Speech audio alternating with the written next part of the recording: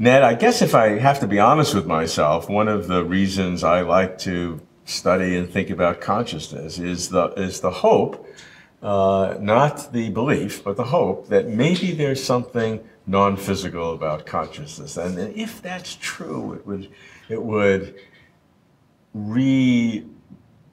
innovate the world and what it means, and whether it's a religious view or a spiritual view or something like that. Yeah. And to be honest with myself, I would think that's the case. And I've been buoyed somewhat in the last few years by seeing more and more serious philosophers who are not religious taking a view that maybe there's something that we have to go in consciousness that is beyond the physical world. Leave it at that. Yeah. I think you disagree with that. I do disagree. I do think, though, that one of the reasons why people are friendlier to that view is that they have become more and more aware of the explanatory gap. I think there was a period where people didn't take the explanatory gap seriously, and now they do take it seriously. Why was that? Usually, because I've always felt that was a critical issue. But why is that? Why was there a time when people didn't take that explanatory gap seriously? I think it was a holdover from behaviorism. Maybe I should say what the explanatory gap is. Okay. Right. So it's really the fact that we have no idea how to understand why the neural basis of a conscious experience, even if we know what it is the neural basis of any experience at all, or that particular experience. Okay, right. So I think there was a period where people tried to dissolve the explanatory gap. They were more like in the behaviorist kind of mode. But as that behaviorism, like the Dennett type behaviorism, has kind of dissolved away, people take the explanatory gap more seriously. And once you take it seriously, you have to take dualism seriously too. And dualism would come in many forms. It's not, when people hear that, sometimes they mean the classic religious immortal soul, but there are many other forms of dualism. Many other forms, yeah. So I think we shouldn't give up on the physicalist point of view. It's been extremely effective for every single thing that we've studied. The most recent example is life. People thought that right. Had to be understood in some non-physical way. And reproduction had to be understood in some non-physical way. No, we now understand how we can functionally dissolve everything to do with life into separate functions like reproduction, metabolism, excretion, just a lot of functions, and then all those things can be explained physically.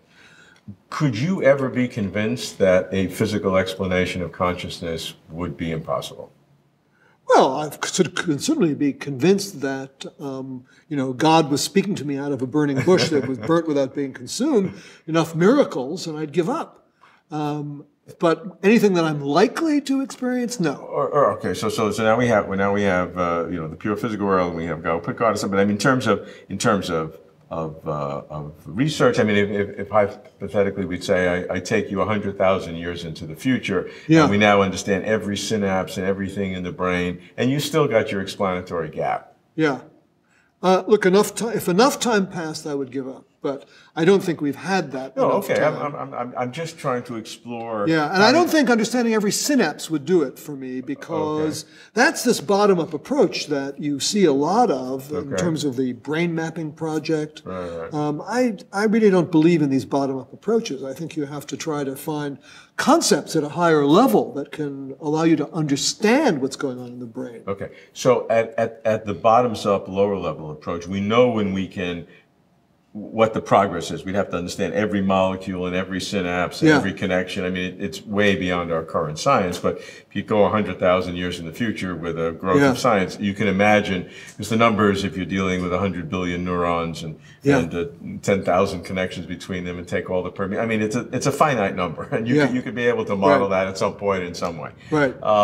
But so that I can understand how it's conceivable that we can say that, look, we've explored the options at some future date. But the other, in terms of higher order categories, it's not clear to me how I would know I'm at the end of the line. Yeah.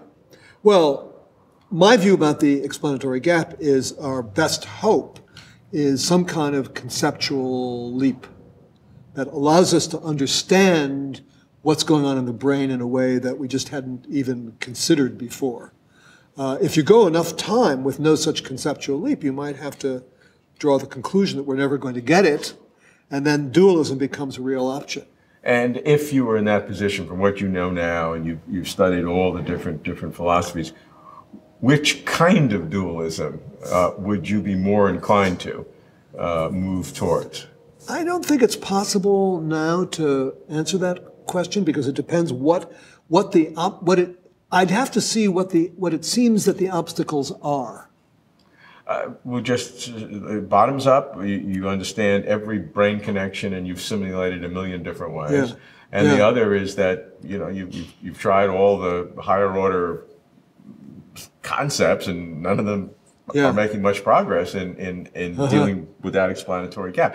In other words, I'm asking of the various dualistic theories, or not even not dualism, or things that are not directly materialistic. Yeah. There are some fuzzy ones on the border. Yeah. Do you think any of them have any credibility? No. They all seem like, just as subject to explanatory gaps as physicalism. I mean, just for example, to say, oh, it's the soul. Yeah. I mean, that's not an explanatory thesis. Right. So I don't know of any explanatory thesis, whether dualist or physicalist.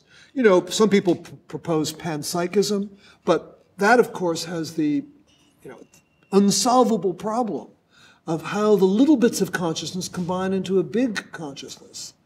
Why is it that the consciousness in the molecule in my thumb is part of, my consciousness? Right. So I see even less hope for those things than I do for the physicalist approach. So I don't see any approach that shows any sign of solving the explanatory gap.